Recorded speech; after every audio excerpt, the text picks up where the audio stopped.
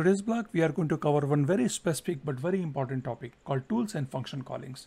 Now, if you head out to Ollama website, you will also find a blog. This blog also provides some very useful tips on how to get started with tools and function callings. Now, just to recap, you'll find link to source code in video description below.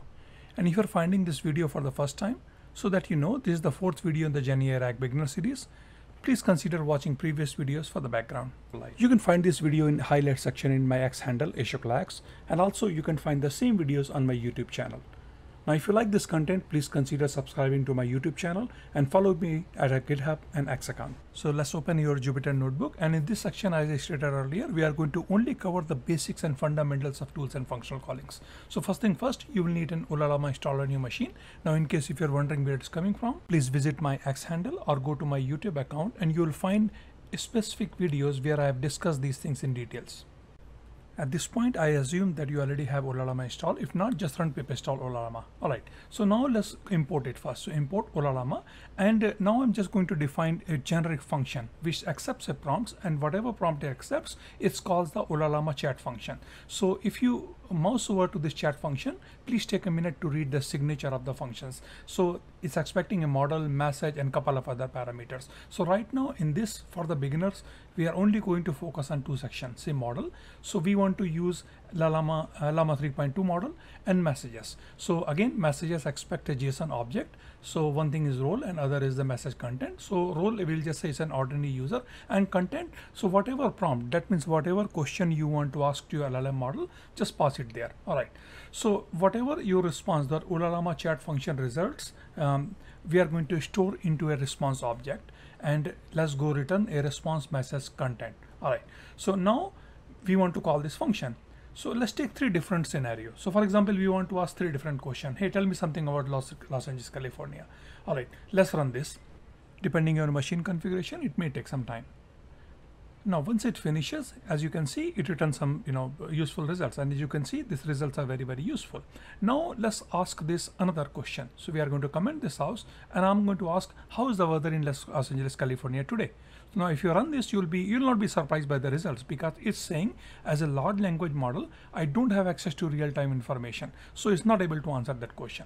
Now, this is the problem. This is the exact problem we are going to solve it using tools and function callings. So again, just to recap, because LLM models do not have access to real-time information, now read the chat signature. So there is something called tools. So tools has been recently introduced which exactly solve these problems. Now, how to solve it? Just assume that if we can pass, say, tools equals to current information. So for example, tools equals to tools, and we pass this information. So again, tools is a variable here. Let's go declare this variable. So first, somehow, if we pass that real-time information to this tools parameter, and we just hope that this will work fine. So what we are doing here, we are just tricking the Ollama chat by providing them an extra information which is retrieved through some current API or whatever method. So assuming that if we pass that information as a helper function, Ollama chat will be able to solve this problem, and we'll be able to provide the real-time information. Now, in a nutshell, if you think about it, that's all tools or function callings or assistant or agent is all about. So passing an extra information to help out your Ollama. All right, so we made it this far. So now let's go read the error one more time. So as you can see, it's just saying it cannot understand because you are passing a string, and the Ollama.chat function is expecting a sequence of tools. So now, as you can see, tools of tools, and tools here we described as a variable, as a string here. But if you read that, tools equals to sequence of tool. So what we are going to, let's go fix this thing. All right, so I'm going to get rid of this thing. Now let's go define tools. So now tools, as you saw that tools is a sequence. So what does the sequence format look like? So again, this is, if you go to the Ollama tools API implementation, you will find all this information here.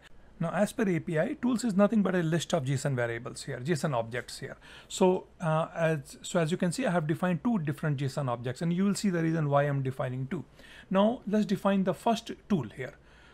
So first thing is, what type of tool? So type equals to function. Okay. Now type, then you define the properties of the function. So inside that function, we are going to again define three different parameters here: name, description, and parameters. Name, description, and parameters. Now within parameters, we can define the further properties of the exact parameter, like what kind of parameters you are trying to pass.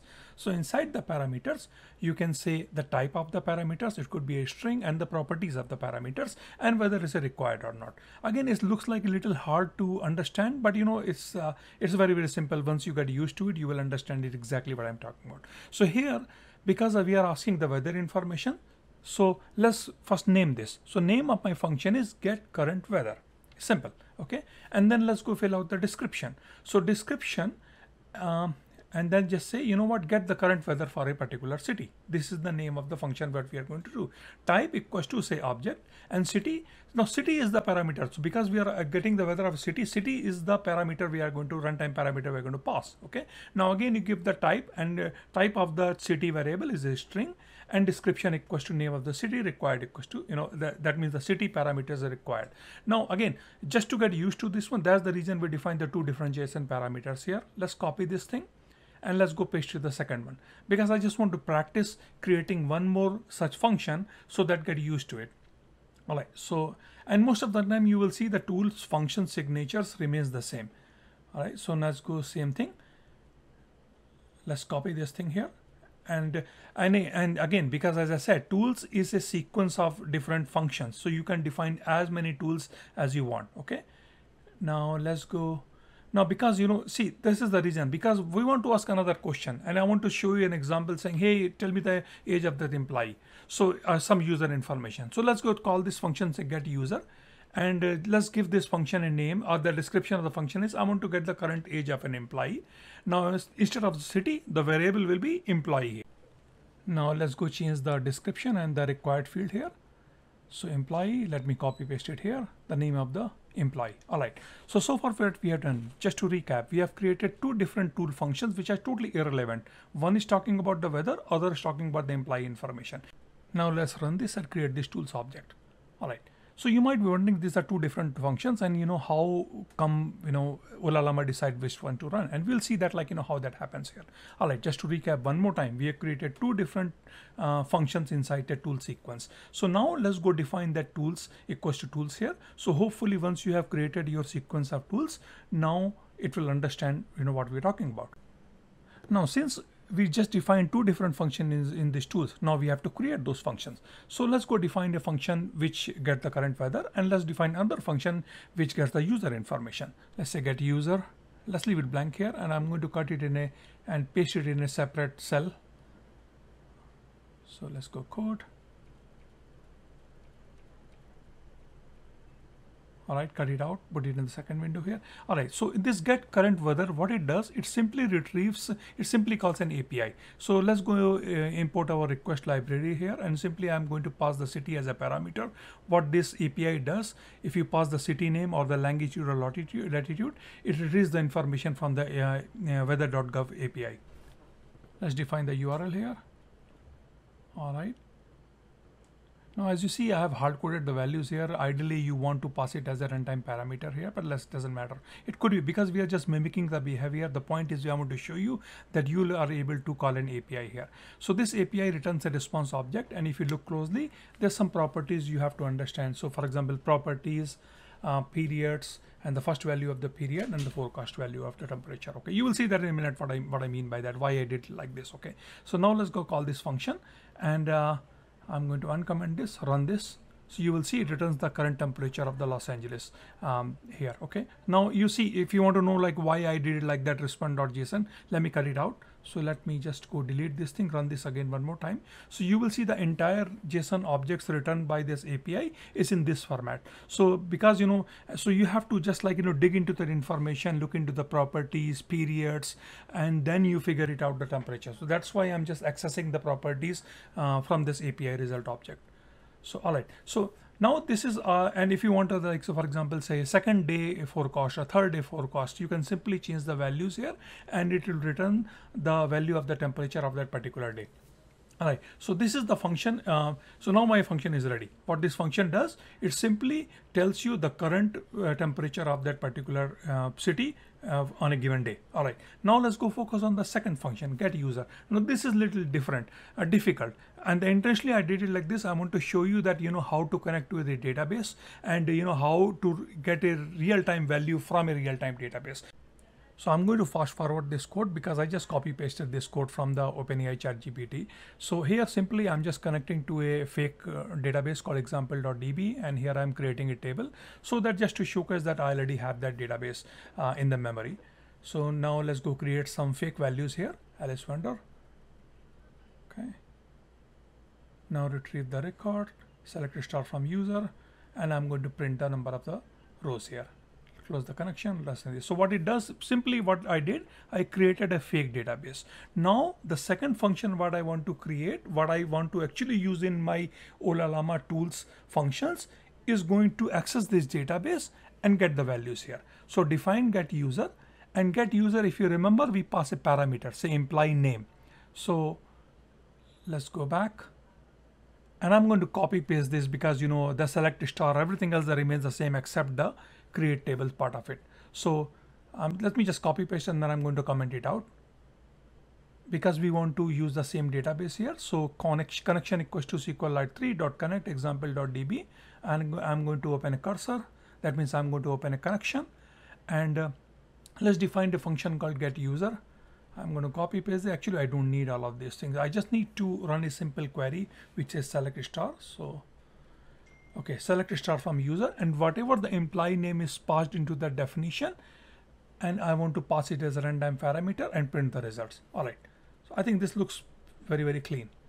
So as you can see, let me get rid of this one. I don't need this line. I don't need, I need this one. So here I'm creating a connection, and then once I have that connection to the SQL database here, simply I want to access this, which is saying select star from the users, and I'm going to pass like name equals to employee. Simple. So as you can see, this is a 3 or 4 line function here. So now, and let's not forget to close the connection. It's always, whenever you are working with any kind of database, whenever you open a connection, please do not forget to close it. So if you see this, like now our second function is ready, which accesses a real-time database and which returns some values based on some dynamic parameter here. Okay. So now if you could have asked, say, hey, what is the age of Amit? So it could, it will run a different runtime parameter. It will pass those values as a runtime parameter, and it goes to the database and it's going to run the different query here. That's the whole point I want to show it to you. Now, just to recap at a very high level what we have done so far. So Ollama.chat has a new parameter called tools. Now tools is nothing but a sequence of the functions, and each function can be totally irrelevant and can do the separate task. So function 1, for example, could be calling a weather API, and function 2 could be a SQL. It could be anything, and these functions are able to accept the parameters. So that's what makes it so powerful here. Now, if you understand this concept, like how tools are getting used and how functions are getting passed into the tools. Now remaining piece of puzzle is how Ollama.chat knows which tools to call and when.